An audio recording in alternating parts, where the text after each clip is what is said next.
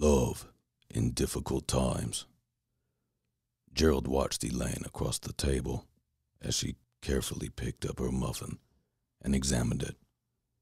He looked at the clothes she was wearing and realized that her sweater was inside out.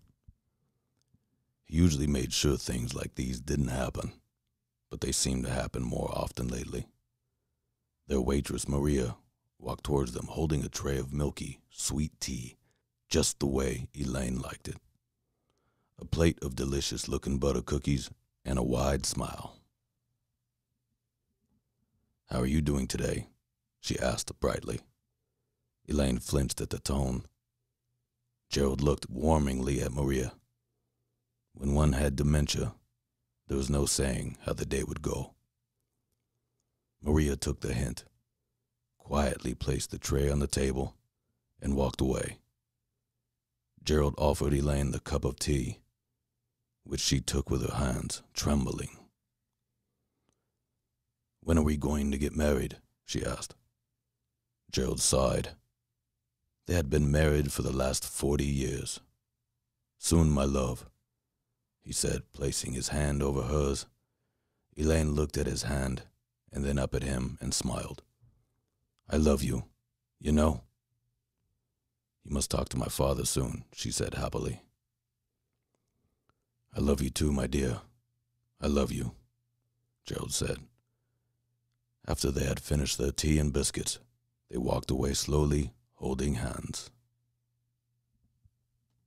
Love at first sight. Joseph didn't believe in love at first sight. He thought you had to know a person to fall in love with them. How could you fall in love with someone you had just met? But that was before he met Anna. It was raining cats and dogs that day, and Joseph had been drenched to the skin on the short walk from the taxi to the entrance of his office block. Anna was in a similar condition. As she ran to get out of the rain, they collided in the doorway. Her bag fell to the floor, and its contents spilled out. Joseph immediately apologized and bent down to help her pick up her things. When he handed her the file and makeup bag, he looked up at her and felt his world shift. Her hair was the color of spun gold, and her eyes were blue. He had never seen a lady more beautiful than her. Joseph didn't know her name yet, but he knew she was the perfect woman for him. And thus, a beautiful journey of friendship and love started on a rainy day.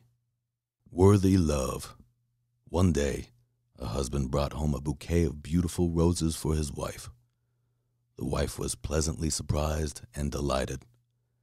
But before she could ask what they were for, their daughter piped up, "What are they for, Daddy?" He smiled and said, "All my colleagues were discussing how tired they were of their marriage. It made me feel so lucky to have your mommy in my life. She is the most understanding and charming woman in the entire world."